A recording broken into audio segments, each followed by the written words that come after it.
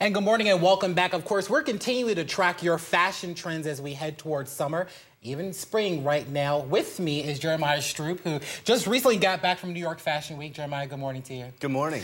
So you recently just got back from New York Fashion Week. Talk to me a little bit about some of the things that you saw.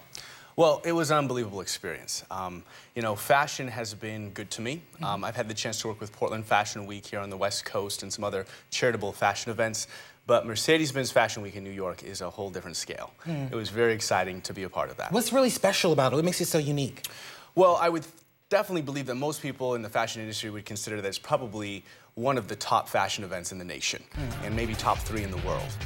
The scale and magnitude is pretty significant. It's 7 days packed full of fashion and celebrities and stars. It's a lot of fun. So it's kind of a who's who in the world of fashion. I would say so, absolutely. And speaking as, you know, we're getting closer to summer, you know, everyone's trying to get the spring and summer body together. What really should people be looking out for right now? What are the trends that you saw? Well, we saw so much fashion there. We had an opportunity to be a part of the Global Glam Fashion event. And what's cool about that event, which was put together with W Hotels, is that those are fashions you can actually go and purchase online at their store and experience. So if you want to experience something that was really, you know, hot right off the runway, that would be definitely one location to go. But, you know, color is really big this year, and Any different color textures. particularly?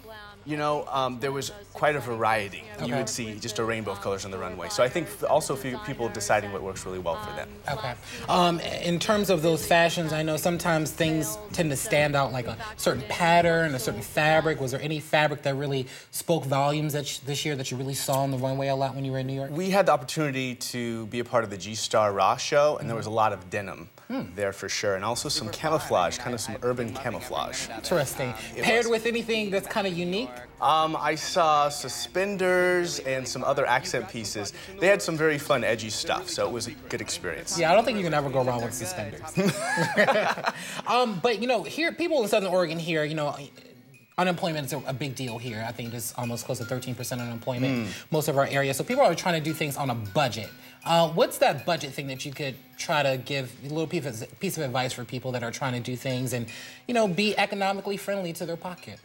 Absolutely. Well, I believe that there's absolutely a great opportunity to keep your fashion current, but by just simply adding some accessories, right? What's hot maybe is the suspenders for you, or a scarf or a hat, that you don't have to go out and redo your whole wardrobe, because that's true. Economically, there's a lot of things going on in people's lives, and I think that it's just good to maybe add something that makes you feel confident, maybe helps you go out there for that job interview, but you don't have to redo your entire wardrobe.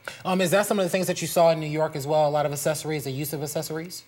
Yeah, we saw some really great accessories out there, and hats and scarves and accent pieces. It was really exciting. I noticed you had worked a lot with the fashion show here in Portland. Well, not here in Portland, but in Portland. Right. And they seem to do things a little bit differently out here in the Pacific Northwest than they do back in New York.